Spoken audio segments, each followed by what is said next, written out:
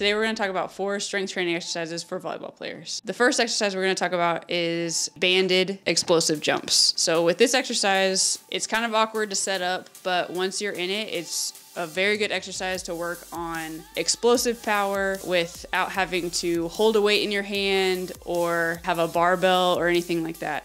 Our next exercise are called reverse snow angels. This exercise really works the back muscles, particularly the smaller back muscles, because when you're doing these, you want to make sure that you use super lightweight and move slowly through the full range of motion. Because volleyball athletes play in front of their bodies, right, with hitting and passing and everything like that, you really want to make sure that you spend some time focusing on the muscles in the back so that we're not dealing with as many rotator cuff issues, which are prevalent among volleyball players.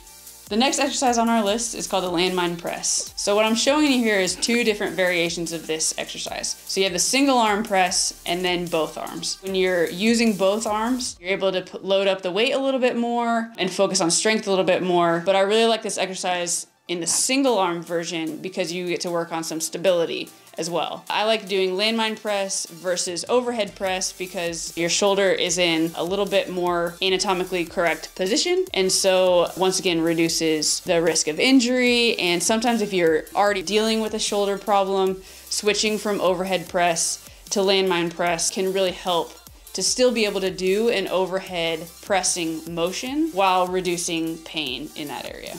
This last exercise is a couple different variations of switch jumps. So the first one, where the feet are moving forward and back and moving in a circular motion around the plate, helps to work on quickness of the feet and getting the ankles and the knees used to moving fast. So we do this forward and back, and then we also do the lateral versions to once again work on that quickness and that lateral movement that is vital to volleyball players regardless of position, because almost every volleyball player will have to move laterally quickly at some point during a game.